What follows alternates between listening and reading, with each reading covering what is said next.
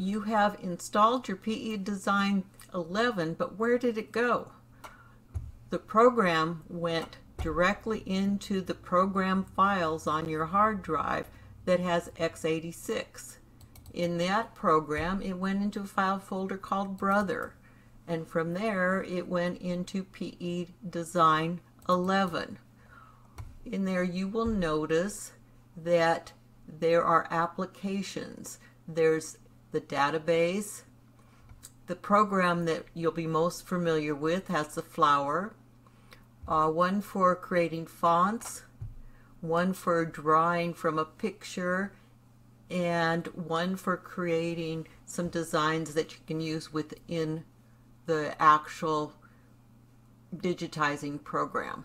Also notice that there is a file folder here called Manual, and in the PDF section of that one you will find the instruction manual that you can go ahead and print out exactly as you want. You could take this file to a print shop and they could print and bind you a book, or you can use the one that's built into the program that goes directly online and is always the most up-to-date program.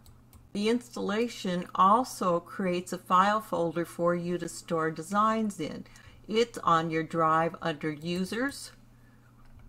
If you're the owner, probably the owner, and under Documents. And in Documents, you will see it created a folder PeDesign 11, which comes already with the reference guide, a sample, and a tutorial. So here's the reference guide, actually has some designs already in it, and if you clicked on one, it would actually open it up in the program.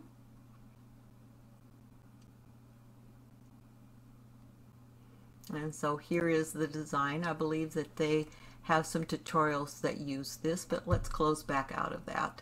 That is one way to open up your program and just take the design and it will be uploaded. It has some samples.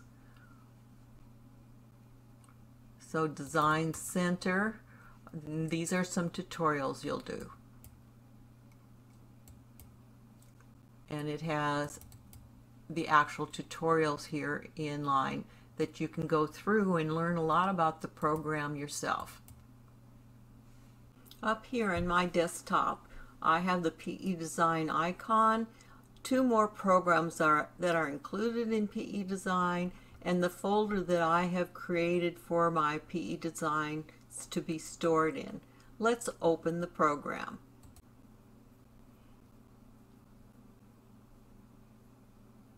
And as it opens, you'll notice this wizard, and one of the important things on this wizard is to start design database. Let's open that and take a look.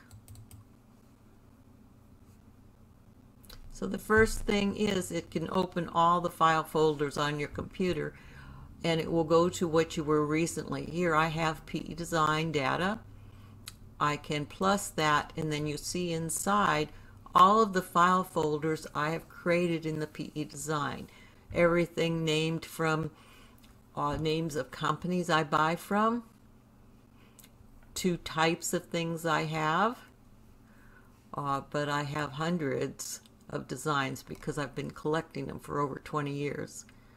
But I put a number 1 in front of the Need a Good design because that's what I use most often, and when I open the plus you'll see many of the names with that. I have put all their lace and their quilts with the number 1 in front so that I can find them more quickly than going through all of them. Or here are the all access. Let's look at the 2020. So I have them by each month. Open this November, and you'll see I have let's go to the quilts on a clothesline. I have them sorted into PES files and commercial files. I didn't save any of the others. So I'm going to open the PES file, and there I have them sorted by the size they are. I'm going to open the A clothesline,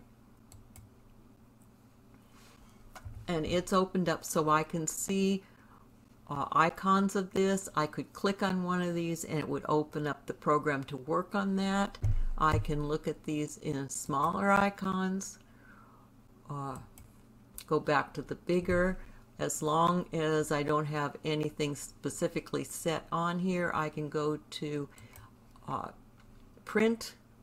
I'll go to print preview, and it would populate a page of these designs that I could print and keep in a ring binder. I can also take all of these, select the whole works. I better find the right thumb drive here. I've got this thumb drive. Hit here, and now all of those designs are on my thumb drive if I want to take it to my machine.